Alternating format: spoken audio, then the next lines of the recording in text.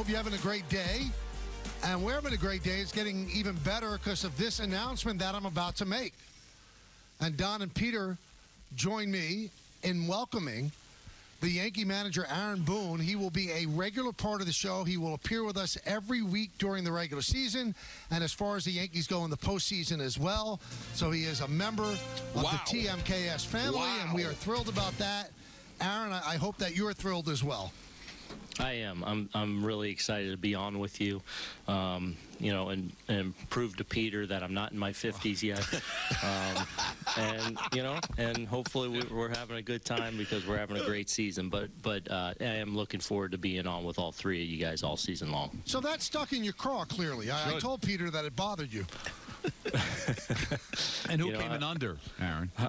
Yes, you did, Don. I really appreciate that. I've been working the facial creams and everything, trying to, get the right amount of sun, but not too much down here. But no, anyway. Michael, how you feeling?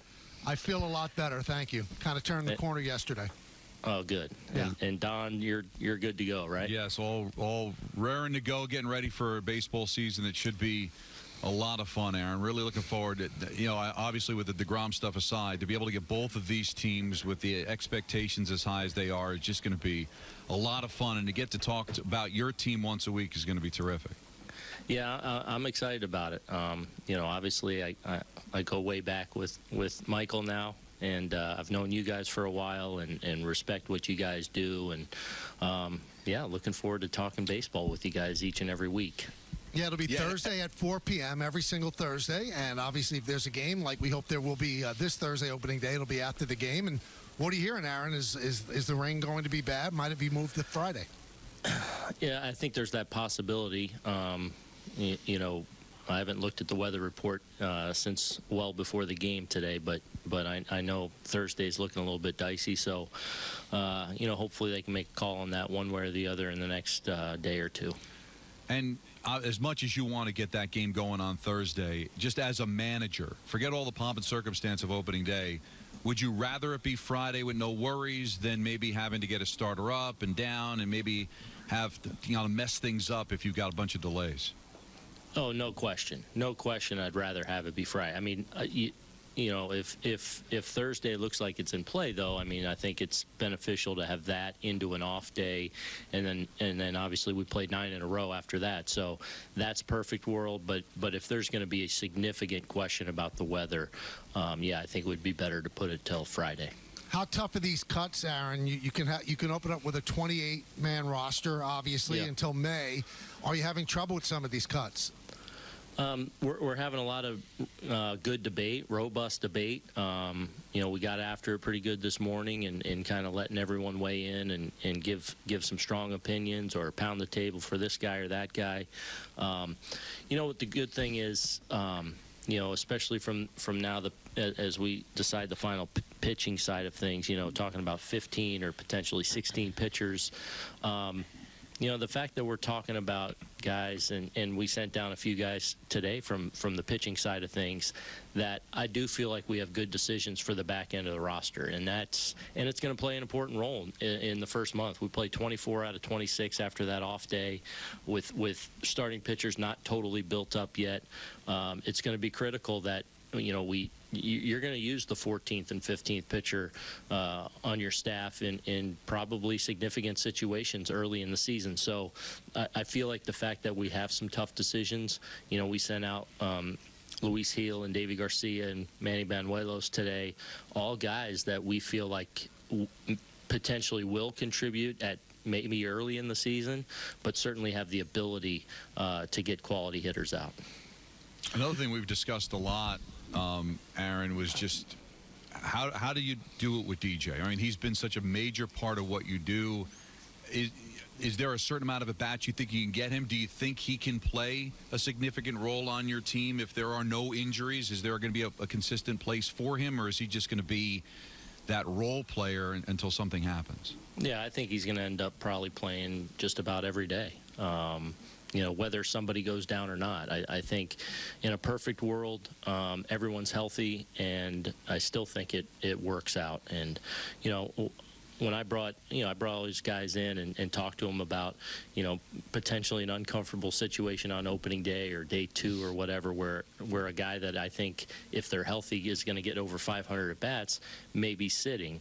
And I referenced DJ in that meeting, in 2019 when we brought him in, and I had the conversation with him directly as saying, look, I think you're going to play pretty much every day, but you might not play on opening day. He didn't. He got 655 plate appearances, finished 4th in the MVP, and I think that worked out pretty well. So I'm not that worried about it. It'll make for an uncomfortable, tough conversation there the first day when you got to sit a significant guy, but I think we're all on the same page about what our focus is, and that's to go out and be a championship club, and we know we got to all support each other and pour into one another and lean on each other, and there's going to be days when a guy's upset, and that's okay. Now, a really nice story today, at least we thought it was, J.P. Sears told Meredith, Aaron told me I made the team, and his family was crying, and he was crying, and then when you met the media afterward, you saw, well, not so fast, nothing's been decided. So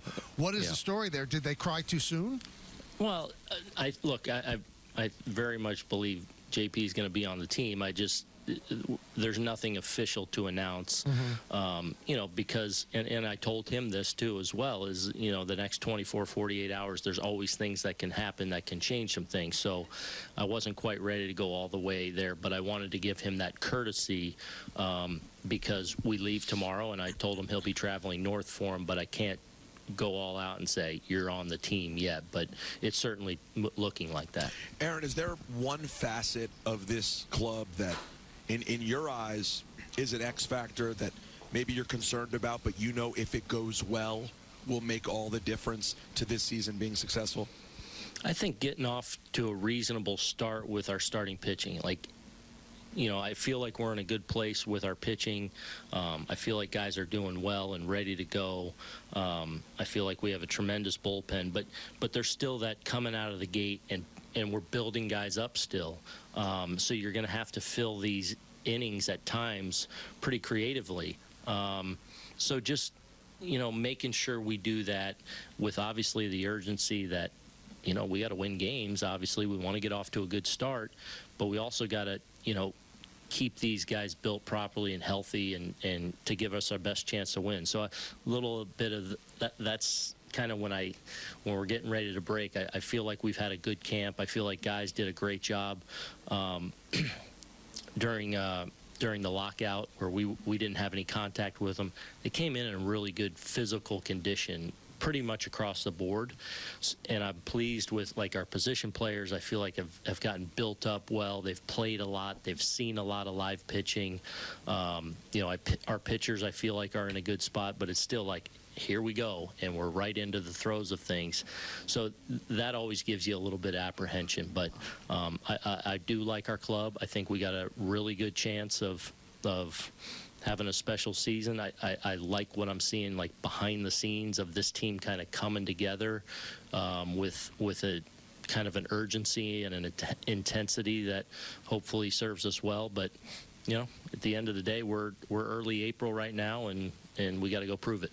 Now, on the day that final thing, because I know you have to get back downstairs, you guys are trying to put together this roster.